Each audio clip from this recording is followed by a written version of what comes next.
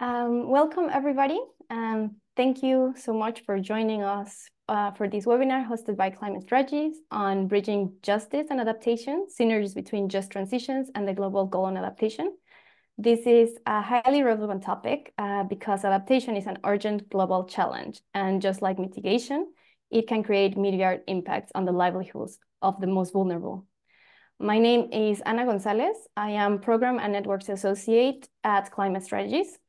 For those who are not familiar with Climate Strategies yet, we are an international not-for-profit research network working on bridging the gap between climate research and policy alongside our members who are leading climate researchers from all around the world. Climate Strategies has worked extensively in just transitions for the past decade across a variety of sectors and geographies. For many countries, this concept has evolved and expanded to not only cover mitigation, but also adaptation. Yet the focus of just transitions is still skewed towards mitigation, including at UNFCCC level. In that sense, this event falls under the umbrella of our South-to-South Just Transition program, which over the last 5 years has supported researchers from 9 countries in the Global South to build capacity on just transitions and to bring their research to the forefront of climate negotiations. Currently, this initiative is spearheading research focusing on justice in adaptation, to understand what just resilience means in Global South contexts and to identify national priorities. We are only now beginning to develop a collective understanding of the justice and equity implications of climate adaptation policy, and there is growing evidence that some adaptation efforts do the opposite of what they intended, which is known as maladaptation, resulting in unequal and unjust outcomes that redistribute climate risk rather than reducing it. This is why today we are exploring the intersection of justice and adaptation to help find synergies that will enhance justice and equity, thus bringing us closer to achieving just resilience on a global scale. To help us navigate today's topics, we have a remarkable lineup of speakers and we're very grateful for them. We will start with a presentation to set the scene on integrating just transition lens into climate change adaptation planning and implementation from Susanna Fisher, Principal Research Fellow at the University College London.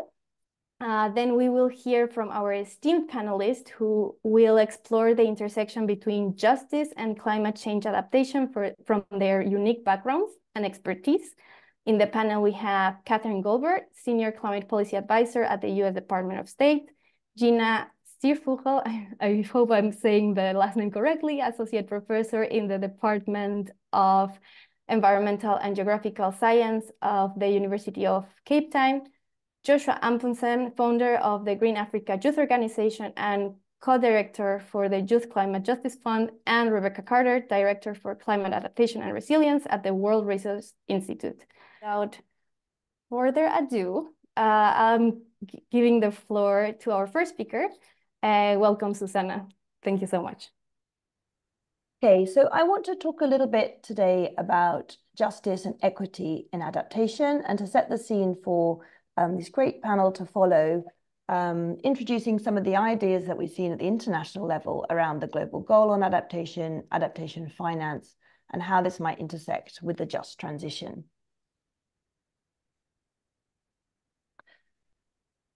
So there is a rapidly closing window to act, and impacts are being felt now. So I think this has to be the context for any of our conversations today, that we've seen this year, just in 2024, extreme heat waves, flooding events on different continents, cyclones, really significant impacts being felt by marginalized communities around the world.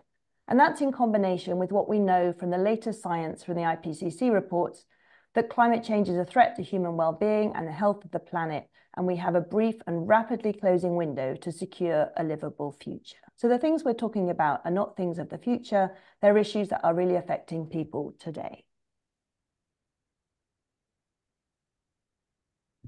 But before we go on, I want you to set the scene in terms of how we might think about justice. There are many ways of thinking about environmental justice, and I think 3 elements could be particularly important for our conversations today. So firstly is this idea of distribution.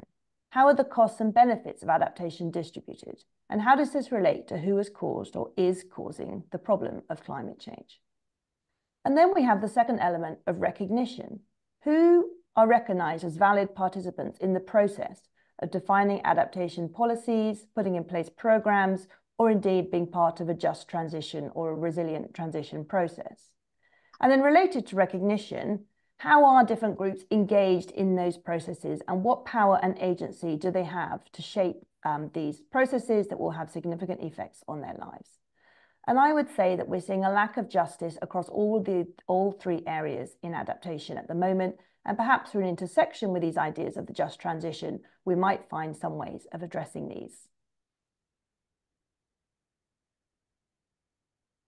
So one of the key things we often talk about with adaptation is the finance. And I think this is a key justice issue that we can't ignore. There is simply not enough money going into international adaptation, and costs are about 10 to 18 times as much as the current flows.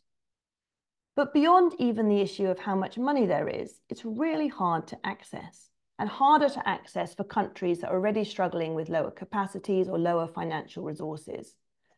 And what there is has often led to incremental, and sometimes, but not always, ineffective adaptation action. So we're in a context where not enough is happening, and what is happening, we're still learning how to do it, and that's an important process that we need to go through. And the other thing I want to talk about in this slide is we also need to look beyond what we define as adaptation and the adaptation finance sector, that actually lots of climate risks are locked in for people from the wider political and economic systems that they live in, far beyond what we define as an adaptation program. For example, the position of farmers within the global food system, or how people are able to be mobile in different contexts after a disaster. So there are far wider issues of procedure and recognition for people living in their communities today than just how much they're involved in their adaptation. There's these wider issues about the systems that are locking in climate risk.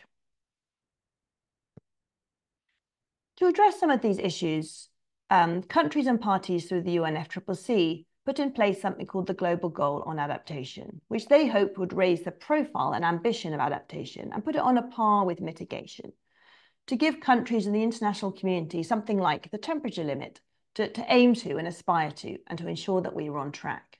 So Article 7.1 of the Paris Agreement calls for establishing the global goal that will enhance adaptive capacity, strengthen resilience, and reduce vulnerability to climate change.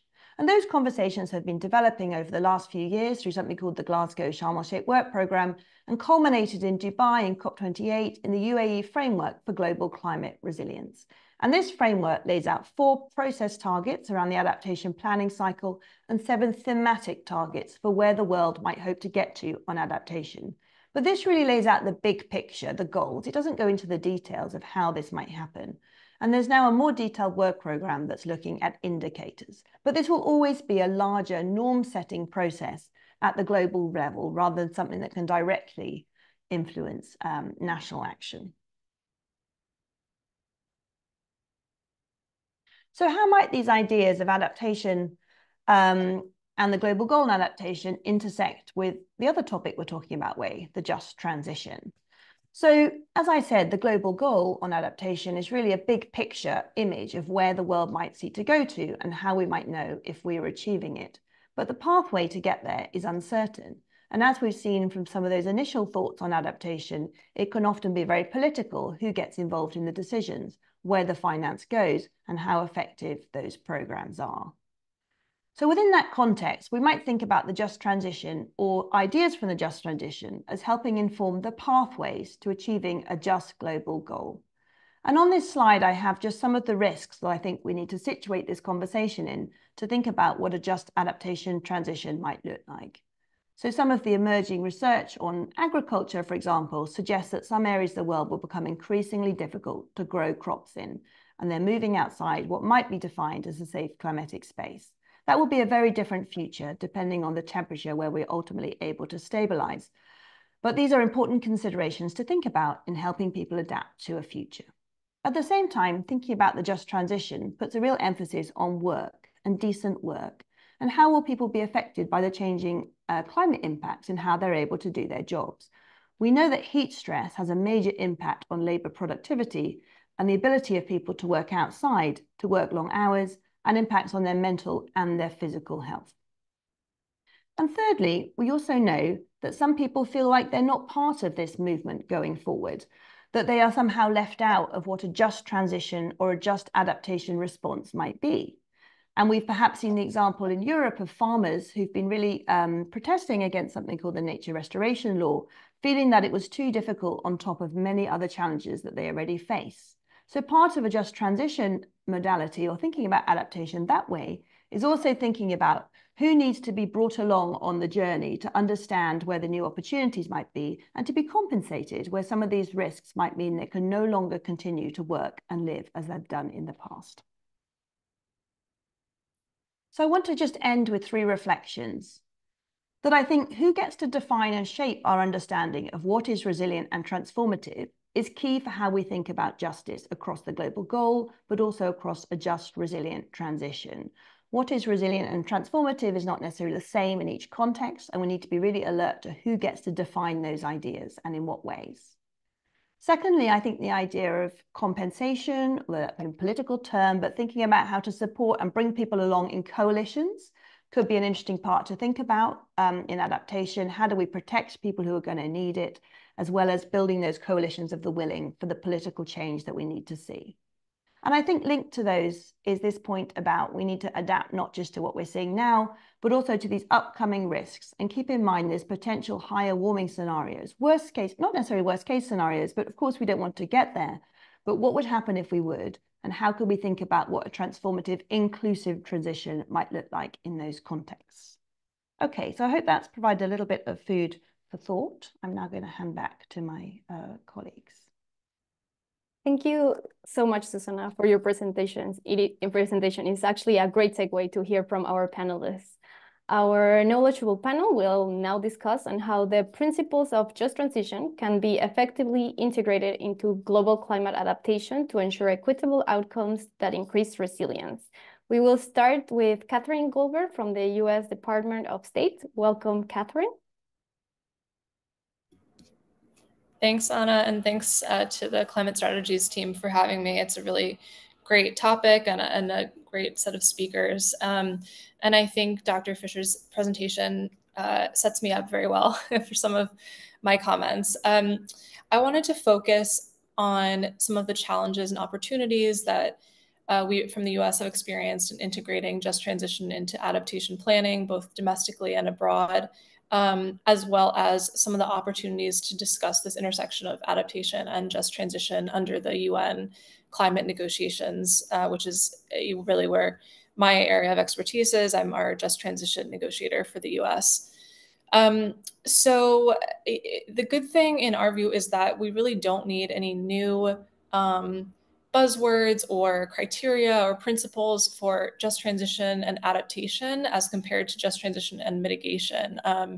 And that's because a lot of the elements in just transition planning and mitigation really are the same ones that come into play when you do just transition planning and adaptation. And I'll go through some of those in a minute. And a lot of those aspects also directly relate or are pulled from the ILO's guidance on just transition, which for us in the US has kind of been a cornerstone of a lot of our certainly domestic policies when we try to integrate opportunities for workers and for communities impacted by the transition to net zero. So a lot of the elements that we have found effective, and this is kind of my challenges and opportunities pitch, I guess. A lot of these are both opportunities and also challenges. Challenges to effectively integrating just transition considerations in both adaptation and mitigation planning. For us, again, domestically and abroad, have included things like a no one-size-fits-all approach. Even in the US, we have cities and states with extremely different backgrounds and needs. So it's difficult to say that one type of just transition adaptation planning works for, for Washington, D.C. versus for San Francisco or some state in between or some city in between. Obviously, on the international scale, that's even more differences. Another key opportunity and also challenge is this dimension of social dialogue and engagement of stakeholders, and in particular, the most vulnerable. that's challenging to do from a practical standpoint. It's hard to go out into these communities and talk to people.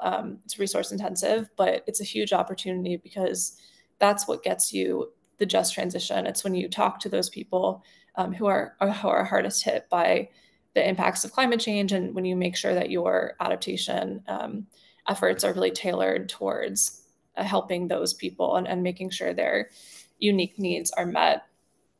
Part of that is consideration of how to develop a climate-ready workforce in the adaptation context. And domestically, we've done this in particular through a program called the American Climate Corps, which was launched by President Biden earlier this year. It's training about 20,000 Americans, young people, to fight climate change and also to contribute to clean energy and adaptation related jobs in the future.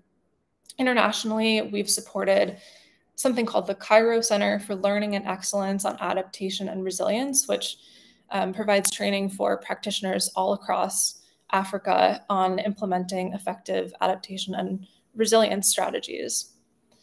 Finally, just to pivot to the opportunities to discuss some of this overlap in the UN climate space. I mean, I think Dr. Fisher highlighted well the GGA framework, and the decision that came out of Dubai last year includes a direct mention of adaptive social protection, which I think is a clear hook to discuss the just transition intersection with adaptation. Obviously, also under the Just Transition Work Program, this is a topic that could be further elaborated on, and we as the U.S. have supported this as a topic, adaptation, climate resilient, just transitions, as something to further unpack in that work program. So I'm hopeful that this year we start to do more of that. Thanks. Thank you so much, Catherine, for your intervention. And indeed, as you say, the stakeholder engagement is what gets you to the just transition. So that links very well with what Susanna was saying, because indeed, then that gives us who gets to define and shape our understandings. So yeah, we definitely have to do more stakeholder engagements. I would like now to give the floor to Gina from the University of Cape Town. Welcome, Thank Gina. you.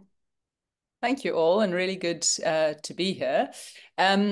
So I'm going to start with one little provocation before I move on to a bit more about my kind of work that I do.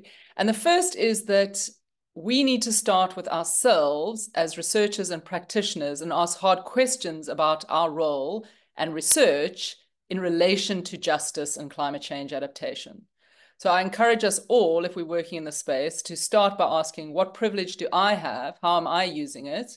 Am I trying to hold on to power? And how might I shift the status quo to give more power to some of those I'm working with who typically have less power? These are hard conversations, and so we need to create safe spaces for them, but we really need to do this with our teams and collaborators. And then I want to talk about adaptation in the context of cities, because that is my research focus. And what I've seen is that often local governments are trying to reduce exposure to climate risks and support service delivery at the city level. And so decisions are often made from the perspective of the city level and what is best at that scale. And the focus on who's most vulnerable and how this might change their climate risk is often secondary. So the first challenge that I've noticed is how to bring in considerations of equity early on in policy and planning. And I've worked with some philosophy colleagues actually at Warwick University to develop a framework for ethical deliberation. So often attention's not paid to the ethics around adaptation decision-making, and should be. So this helps policymakers to think through their options and what the ethics around those are and what they are actually choosing, rather than not thinking through those ethical issues. And then I have two challenges that I put together and I'll respond to together. Challenge 2 is ensuring that the realities around lived experience are considered in adaptation interventions, which links to the previous two speakers about who gets to define what is resilient. We need to listen to people who are vulnerable and exposed. And challenge 3 is a lack of meaningful collaboration across scales and actor groups. And so often what I've seen is there's insufficient data and information about the lived experience and how adaptation interventions have or might impact on daily lives. But if we want to influence distributive justice, we need to be engaging with these experiences. And so in the case of Cape Town, where I work in South Africa, I've worked with local social movements and NGOs to understand their lived experience around water access, particularly in relation to the Cape Town drought.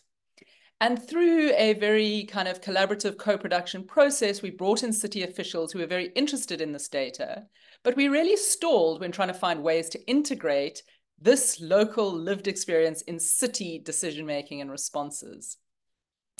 And this links to some of the concerns that inform my work on transformative urban climate adaptation and social justice, where I'm really trying to explore cross-scalar governance in relation to how local groups and communities engage with local government and how local government engages with communities. And I believe that by strengthening collaborative governance, adaptation outcomes can be strengthened at both the city and the local level. And although local governments have tried to enable participation, it's usually been insufficient and limited in terms of the ideals of procedural justice. But I think it's really exciting because they're growing numbers examples of co-production. And for me, these need to include a focus on epistemic justice and making sure we recognize the knowledge of different groups and really value these different perspectives. But the reality is that many government officials aren't skilled in facilitation and don't have resources, so it often relies on individual projects, and we really need to scale up some of this engagement to get the local perspective. And so to end, I just want to say that building trust, I think, is central to the just transition. So we've seen coal mining towns in South Africa where mines are closing, but they don't trust the government or private sector. So how can one collaboratively build a just transition away from coal? How can one support a just transition towards a more adapted city if the most marginalized are not really listened to and their challenges are not surfaced? So it takes time, humility, and resources, and we need to start now. Thank you. Thank you so much, Gina, and thank you also for your provocation at the beginning. We really do need to start looking ourselves first to start seeing what we need to. And we would love to hear more about the framework of ethical considerations if you can share later your research on that. So yeah, definitely. Building trust is key. And so that is a great segue to give the word to Joshua Amundsen from the Green African Youth Organization. Thank you, Joshua. Thanks. It's really amazing to be here, and thanks to Climate Strategies for putting this together. Very amazing to hear from Susanna, Catherine, and Gina, and the amazing work that you do. I will start with building upon the provocation from Gina and saying that when we started the work at Green Africa Youth Organization as a youth movement, and when we got exposure to the international space, one of the first things we realized very quickly was that almost every fundamental work that happened at the international level, in forums, in big meetings, all of that is using the narratives and the story of people who are really on the front lines and facing the impact. That is everyone's argument. If we do not do this, people are going to die, and they're going to experience, extreme heat, they're going to experience floods. And this became a very sort of present thing. And as Susanna said, it's no longer about the future, it is about now. And that became a very strong reality in every single room that you go. But in doing that, we also saw that most importantly, it's also a way for organizations to gather resources and to really provide arguments for the work that they do. And I think this is why Gina's point is so important. How do we really create organizations, institutions that seek to really distribute that power, that access?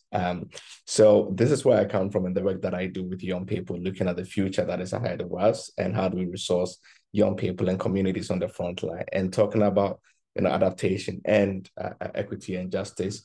After many years of working in this field, I realized that philanthropy and funding is one of the cancers within this space that is really deep-rooted in a way that it's constantly keep taking resources away from people who really need that resources to work. So we set up the Youth Climate Justice Fund, and one of the first things we did was taking data from all the big philanthropies within the climate field and understanding how much of their funding actually goes to grassroots communities and those on the front line, and particularly youth movements. And we saw that only 0.76 of grants that were given by these entities were going, particularly to those on frontline communities in the Global South. In addition to that, most of these groups are lacking the support, the connectivity, and the capacity development, or even the trust and flexible funding mechanisms with the money that is given to them. So if the money is given, it's given very restricted and really forcing them to do project activities that is more towards the strategy of a philanthropic actor as opposed to what they actually believe in, which shouldn't be the case. So with that work, we also realized that when it comes to the ground, adaptation, mitigation, climate action as a broader word, it's not so in these boxes for communities, right? It's almost intersectional on the ground. And I really agree with Catherine's point around, we don't need new terminologies. We just need to face the fact that at the end of the day, people think about the now. Of course, they care about the future. And to Susanna's point, the farmers are not going to really care about this big grand just transition plan 50 years from now if they don't see themselves having a life for themselves and their children 5 years ahead of them. And this is really, really important. And we need to focus on that. So when we created our organization, one of the few things that we thought about in doing this were 5 key processes that we use as the fund in working on advising philanthropic entities, advising funders and donors about the way they work. And one of them is building access and conditions for meaningful participation. And that is fundamentally saying that you need to be able to provide space for whichever partner you're working with on the ground that you so much care about, you're so much talking about them all the time, that their leadership can actually be available when there is space for conversations as opposed to representing them. And this became very important to us. And meaningful participation also means that being able to help them prepare and so capacity development as part of that work. The second part is intersectionality at the heart of the work that we do. And I think that we shouldn't really keep going on these buckets and silos of work. We need to realize that, waste management has implications on health, on education, on well-being. And this really intersects with climate in many different ways. And I think that when communities really talk about what they care about the most, we need to focus on that and support them on that, as opposed to really coming back to our very strict strategies that we have in big organizations. The third part is solidarity and accountability to ourselves, not so much to communities on the ground. And I've seen this so much that it's always that accountability is applied on the person receiving the money, but not the person giving the money. And I don't think that should necessarily be the case. I think that the one who is stressed on the ground, who is really struggling, right, to come through the impact they are facing, should not be given additional stress on so much of this accountability, And so much we need to look at it from ourselves as entities, funders, as philanthropic actors, as big research institutions, universities. How are we holding ourselves accountable? How are we applying research or conducting research in Global South countries? But we know that the money is sitting in our accounts. We know that we are the lead authors. We know that we are the lead publishers. How do we think about these things and start giving that power back to those who really live this reality? So that is something that is super important. And then one thing that we also thought about, which Gina really said a lot, is trust as an outcome of all the work that we do. And I wouldn't even go detail in explaining it. And then the last part is humility of our work, which is something that we really think is very important. How can we really enter this field with humility, recognizing that while for some organizations and institutions, this is the work that we do, and we carry a burden for that, how do we also ensure that for some people, this is also life and death, right? The ability to build resilience or to adapt to the next heat wave or to the next flooding will determine whether they have a chance for tomorrow or not. And really thinking about that and bringing that to the work that we do becomes very important. Thanks. Thank you, Joshua, for your intervention. Very insightful indeed. It is true that adaptation is happening all the time, whether we plan it or not plan it, and whether it's just or unjust.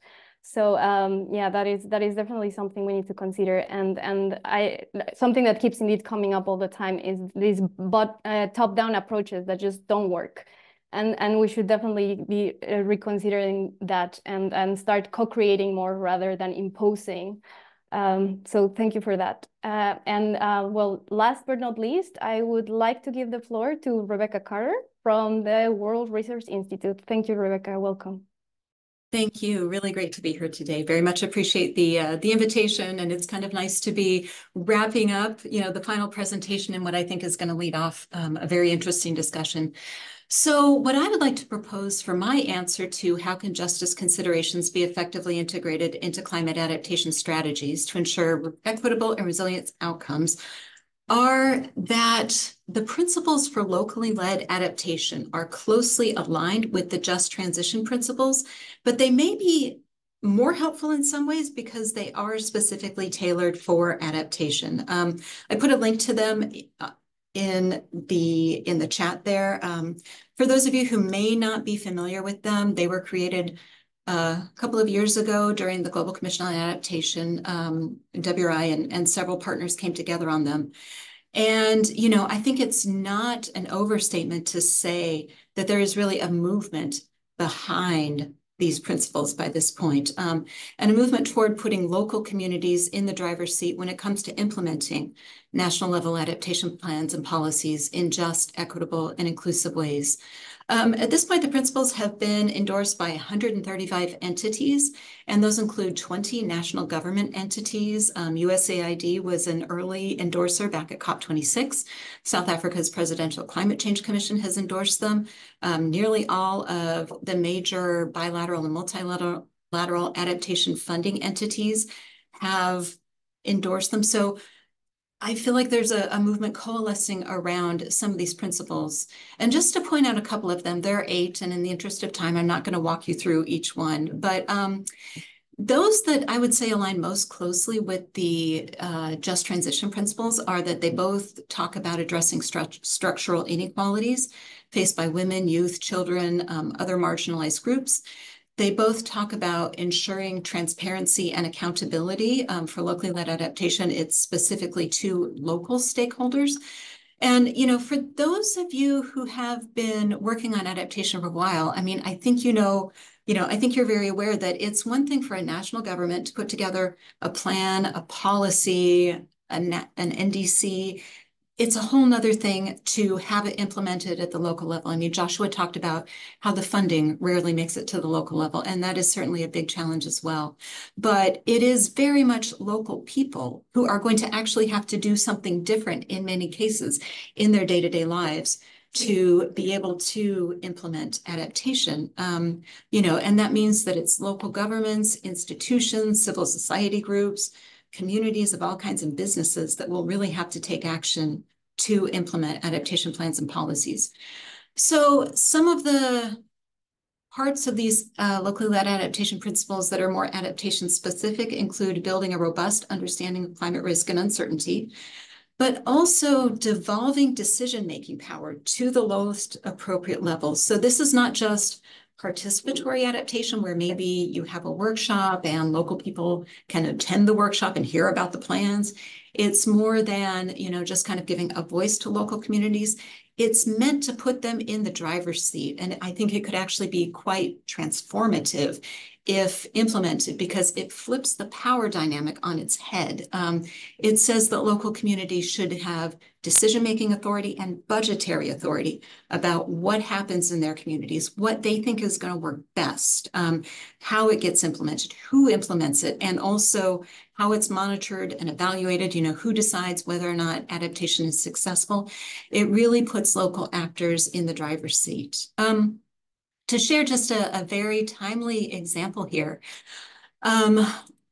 there's a report coming out today, just by coincidence, that WRI drafted for South Africa's Presidential Climate Change Commission on the state of climate action in South Africa. And I'll put a link in the chat in just a second. But some of the findings from this were that, you know, South Africa really does consider the significant risks that it's facing from extreme climate change impacts, and that national policies and commitments have set out a comprehensive approach to building climate resilience. But implementation of these commitments has been sluggish. So, for example, we found that only 28 out of the 95 actions outlined in the National Climate Change Adaptation Strategy were listed as being fully implemented or currently being implemented. But the good news is that just a few days ago, South African President Cyril Ramaphosa signed into law a broad climate change act that will set caps for large emitters, right? So the mitigation part, but also require that every town and city publish an adaptation plan. And to me, this is locally led adaptation in action. And again, this is the key to integrating climate justice into adaptation. I would like to say I know we're very short on time, but I wanted to just specifically mention the funding, because it is where the rubber meets the road in so many ways. So several of these locally led adaptation principles are geared toward addressing these challenges. And they include things like providing patient and predictable funding that can be accessed more easily, investing in local capabilities to leave an institutional legacy, flexible programming and learning, and collaborative action and investment. So, I wanted to put this on the table because I do think that just listening to the other presenters, we all want the same thing, and we're all aiming toward the same goals. And our organizers today, I think we're really trying to hit at this very important question. But, I do wonder if maybe these principles for locally led adaptation might give us a bit more specificity. And it's still a lot of work to implement these principles to action on the ground. But, with the movement that they have behind them, all of those endorsers I mentioned, there's now the emphasis is on, okay, we've said we want to do this, but how do we do this, right? So, figuring out what guidance for implementation looks like, I think is where the real action is going to be, and figuring out how to get the funding and the finance to the local level so that this can actually happen. And I will stop there. Thanks so much. Thank you so much, Rebecca, for your intervention. And indeed, I guess maybe a starting point to implementation is also having these conversations that are happening at the international level and at the national level to actually be tailored and reflecting the local realities of the people, because definitely the conversations happening and the policy making happening at one level do not reflect anything that is happening at local levels and where adaptation is actually being led. So thank you so much for that. I see a lot of questions already coming into the chat. So for the sake of time, I will go already into some of the questions. I see from Sunny Musa, there's a few questions. I will allow one of them so that we have time for questions from other people coming. So one of the questions is, how can we balance the need for rapid adaptation with the need for inclusive, participatory decision-making processes? So anyone, please feel free to jump in. I'll probably jump in. I think that it's really tough, and I've seen that in most cases. For instance, the development of the national adaptation plans or even city-level resilience strategies were very much done with just a bunch of technocrats or just government officials with no consultations to local communities, because there's no time for it. But also whoever is provided the financing for that did not take into consideration the cost of consultation, right? And I think this is, for me, the main point. If you want to really balance that, the need for it and the rapid need and the scale of it, we need to make sure that the financing for this also takes into consideration the cost of consulting people. It is not a very easy thing to do, actually. And that's why most, entities, governments, and even NGOs sometimes don't do it, because it's human interaction, and human interaction is very difficult. You're going to have a lot of friction, a lot of education to get people on the same page, and that can be quite expensive in different ways. So I think that for me, the first step will be, how do we cost things appropriately, which is very important, but also how do we make sure that adaptation is not seen as an alien thing that is to be done and we need a whole new process for it? How do we make it part of the existing efforts that all these communities and existing staff in local government offices are already part of? And I've seen a real example where you have an ongoing consultation for SDGs, and then there has to be a separate one that needs to be done, particularly for, say, net zero or for, adaptation. And that is just burdening people and staff within these offices. How do we make sure that we can have a comprehensive approach right upon the existing effort that are already there, and use the same processes to gather data and consult to make sure that the development is more inclusive? And while I have the mic, I think I would just echo that. A lot of the questions around how do you know if adaptation is done appropriately, I would say the easiest answer is really look at the principles of the locally led adaptation. I think that it's one of the principles that really allow you to really identify if adaptation is being done right or wrong. My organization was the first youth-led organization that endorsed the principles and jumped on board, because we really saw how beneficial it is to have such a process like that. And of course, it doesn't mean that adaptation measure would, protect people, everyone per se, but I think it really reduces all the risks that are known now for the existing or ongoing development of adaptation projects. I'll add to that. So yeah, I support what Joshua said, but I think also, yes, it's expensive to do a deliberative, inclusive process, but it's more expensive not to. And if we implement adaptation that's not been carefully considered from various perspectives, we're likely to result in maladaptation and increasing the vulnerability of many people. So I think that's one thing. And then somebody also asked how we evaluate whether it's been equitable. And I think one of the most effective ways is to ask the supposed beneficiaries themselves, either during the project or after the project. And it's really interesting to see these responses. So there might be locally led adaptation principles that I fully support, but many of these principles have been around for a while in the community-based adaptation space. Yet we still see the outcomes of adaptation projects not having the desired goals. And we need to work with those people who are supposed beneficiaries to understand their perspective of why and learn from them who actually are experts in that regard. Thanks. Thank you, Gina. Catherine? Thanks. I agree with Joshua and Gina's points. One thing to add, and I think someone also had asked a question about making sure workers and communities benefit from the transition. And alongside the financing piece, I think having the high level political will and the ambition, both on mitigation and adaptation side, is absolutely critical to making sure that the transitions, that adaptation planning is effective and that the communities and workers benefit. And I think that relates also to the question about, how do you make these policy decisions rapidly while ensuring stakeholder buy-in and social dialogue? I think if you have that high level political will to transition and to support people and the workers, then part of that political will in that process should be this continuous effort to engage stakeholders and to talk to them and to go out into the communities, talking to the most vulnerable. As everyone's mentioned on this panel, adaptation is so local that we continuously, as policymakers, need to be talking to those in different states or different cities. But I think it's important to put in place policies that are able to be tailored to those contexts and also perhaps updated through this process of social dialogue. So even if a policy is put in place quite quickly, there's this process of continuing to see, okay, is this actually working for the people? Are we getting the most benefits out of it? And that, in my view, really comes with a high level of political engagement on climate action broadly. Rebecca?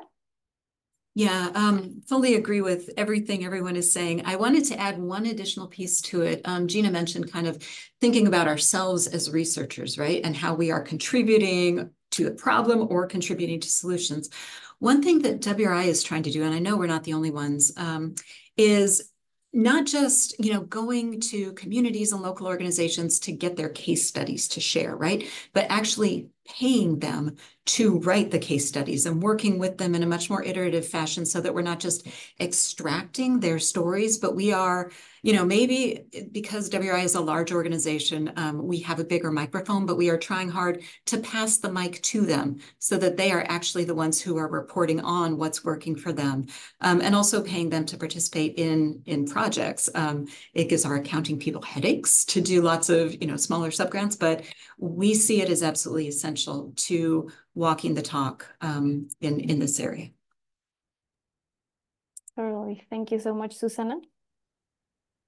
Yeah, I just wanted to jump in to say that I think this question of urgency that we see sometimes, that's used to avoid some of these issues around, inclusion and stakeholders, kind of consultations. And whilst the climate crisis is, of course, urgent and escalating, it's in a context of many existing kind of socioeconomic problems. So I think that if to rush to say that it has to be done, tomorrow, and therefore we can't do it properly, is, as Gina was saying, a kind of a false economy, but also that we need to be careful that urgency isn't kind of used in that way to kind of prevent doing a full and kind of proper process. And I think linked to that, I was also thinking about these questions of how do we know whether what we're doing is effective and right, and how far that conversation can take us, because we are also operating in some levels of uncertainty about what the warming scenario will be and exactly how those impacts will play out. So we can never know absolutely, is this the right thing for this community? But all we can do for my position is to work with them through these locally led principles as to how they feel would best benefit with all the information that they need, and then track and evaluate and research later. But also we don't let this kind of conversation around, you know, exactly which metric is best for this situation stop the flow of finance. And I know that gives the financial people like many headaches as to how to account for their money, but I think it's also something we need to be aware of. Some of these conversations, which we also contribute as researchers, also serve to slightly stall the progress, because we're saying it's complex, but I think many of us are probably also saying, let's do it anyway and try and figure out as best we can. Thank you so much, everyone. We actually have a lot of questions happening in the Q&A function, but maybe one that keeps coming up are about if any one of you could suggest which type of, if there are any set of parameters or metrics or global assessments one should look for in adaptation projects for them to actually produce equitable and just adaptation outcomes. And a related question is if there are any global assessments or a comprehensive review of how just and equitable adaptation actions, and maybe they are mentioning like, oh, by country, if there's some global assessments by country that they could suggest. Rebecca? Yeah, just to tie this back to the global goal on adaptation, I put in the chat there, I had forgotten to mention when I spoke that locally led adaptation and elements of climate justice, elements that are aligned with it, are part of the text for the global goal on adaptation. And where that process is now is trying to look at what indicators should countries be using to track different aspects of adaptation, their implementation. And so this is very much a live question right now. I don't think like the world has an answer to it. WI put forth a paper not long ago on what monitoring, evaluation, and learning from locally led adaptation could look like. And I'll pop a link to it in the chat. You know, perhaps that sheds a little bit of light, but as far as I understand, like a global perspective on this or a global monitoring system is sort of a work in progress right now. Totally agree. Thank you for that. It is true that it's just being created, and we actually don't agree on what justice in adaptation means really. There's one question in the chat from Praveen Kumar to Catherine. What measures could we take to ensure that just adaptation transition benefit not just the technology, but also workers and communities? Sure. Thanks. Well, good question. And I think this goes back to a lot of what many of us have highlighted already, and what I said in my first intervention, which is that we don't need different strategies necessarily for helping workers and communities get those benefits in mitigation and adaptation. I think a lot of what we've learned from the US view in implementing both our own domestic and supporting international efforts to put in place mitigation policies and the social dimension of that relates, or, you know, a lot of those lessons learned are very applicable to adaptation as well. So I guess just three things I would mention, which I think, you know, we've all spoken about a bit before, but the locally led adaptation, the importance of work that's tailored to local context, no one size fits all approach to adaptation planning. I think that is a way to ensure that you're benefiting the workers in the communities that have unique needs. A lot of that, the ability to do that, I think comes from social dialogue, from engagement of stakeholders. As you know, I mentioned really going out into the communities and seeing what their needs are.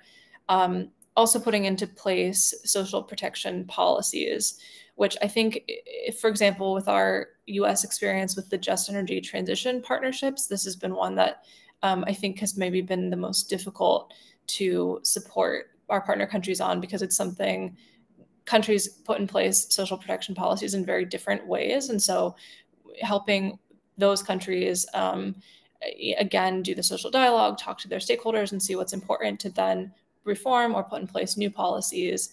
That's important. It's very hard to do. And then I think the third thing I would say is just to repeat my point about the high political will, because that's really what drives the opportunities and the benefits for stakeholders the most, in my view. Sorry, there's a fire truck. I'm not sure if you could hear that. And I would say also, I think this kind of relates to the points that Gina and Joshua made before, but the ambition has to be on both mitigation and adaptation, because it costs more, as Gina pointed out, it costs more if you in a higher degree of warming world, and so I think that the two go hand in hand. It's not separate. Thanks. Thank you so much. Joshua, I think the other question is if you could share some of the working initiatives that can bring African youth to this type of conversation. So basically what you've been working on. Thank you. Yeah, I mean, briefly, I think that there are many ways this is being done, not just in my organization, but also others. There's one initiative that I'm part of that we started called the Youth Climate Councils. And this is basically setting up councils to support local government offices, including sub-government offices like municipalities that sometimes don't get enough attention, and having those councils coming from different stakeholder groups, so young, women, informal groups, and having their seat with the municipality leaders or the local government offices, and being able to consult with their constituency and bring those inputs in the development of policies. And so far, for instance, in Ghana, they've been able to input to the National Adaptation Plan and the Just Energy Transition Plans, which is very important. And just, I think yesterday or 2 days ago, the mayor of Freetown and the youth movement, they also launched their Youth Climate Council to support the mayor's efforts on adaptation to heat, particularly. So I think those are initiatives that can be very, very important in the aspects of, even corporate and businesses. I, for one, at the very early days, really saw that advisory groups and advisory positions, even though they are just fancy terminologies, it's a very good way of getting different marginalized groups to get closer relationship with business leaders and big intergovernmental organization leaders. So I helped set up the Youth Advisory Group to the UN Secretary General on Climate. Since then, almost every UN entity now has a Youth Advisory Group that brings sort of a few youth leaders to get closer to their work and advise them. We are beginning to do that in corporate spaces as well. So you get big companies that are beginning to embrace the idea of having youth advisory groups, or even different particular stakeholder group like women or children or informal workers to be able to advise them. So that is very important. I think when it comes to more negotiation spaces, there are several climate negotiator programs. We do one with UNICEF to support young negotiators in specific disadvantaged communities to accompany their national negotiators to COP. So these are all different initiatives that could be done to support. I think one thing I wanted to mention about the risk of workers not benefiting, and we're seeing this more and more, the challenge is that, when the funding for adaptation or even just transition is somehow locked sometimes, when it gets unlocked and there are big opportunities and the funding starts to flow, the real challenge is that whoever gets that funding and wherever the funding is coming from counts with these timelines that need to be met. And that is where the funny word or the funny usage of urgency becomes so real, because then the funding is approved, they want to just go ahead and implement the project, and all of a sudden they would just do it, right? Which is a real risk. I think that what we need to do, particularly for civil society movement, is the advocacy and also the commitment of our own, whatever available resources we have to strengthening unions and trade groups and informal workers in communities where these groups are not very unionized or formalized or sort of structured, so that they really have a very strong force in pushing back on some of these narrative around urgency. At the end of the day, they are the main reason. I mean, people who live in these communities are the reason why these projects need to be implemented. So if you cannot consult with them and talk to them, what is the urgency you are even referring to, right? But I think it's super important that those groups have that strength, that mandate. And I really agree with that point when you say, these are also people who are displaced, who have a million things to deal with on a daily basis. They do not have time to sometimes just come together and organize, right? So how do we make sure that we can support that work? And one thing that the Youth Climate Justice Fund is doing this year is particularly deciding that we will fund groups that are non-climate, but coming from these communities.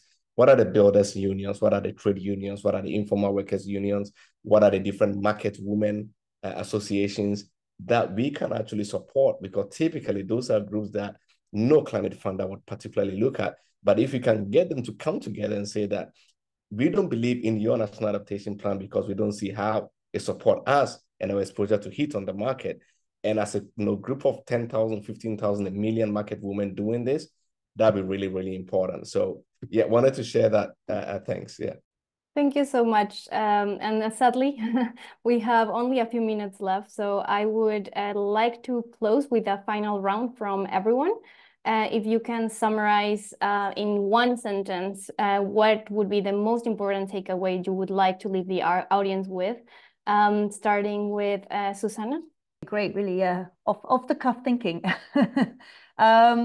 I think maybe for me, it's the idea that this global goal is an overarching framework for us to work within, and it's not going to provide the answers. And so working through something that has got more detailed understanding of process, such as the just transition, could be a way to make sure that some of these issues of inclusion and who gets left in and out is not left behind. Thank you, Susanna. Catherine?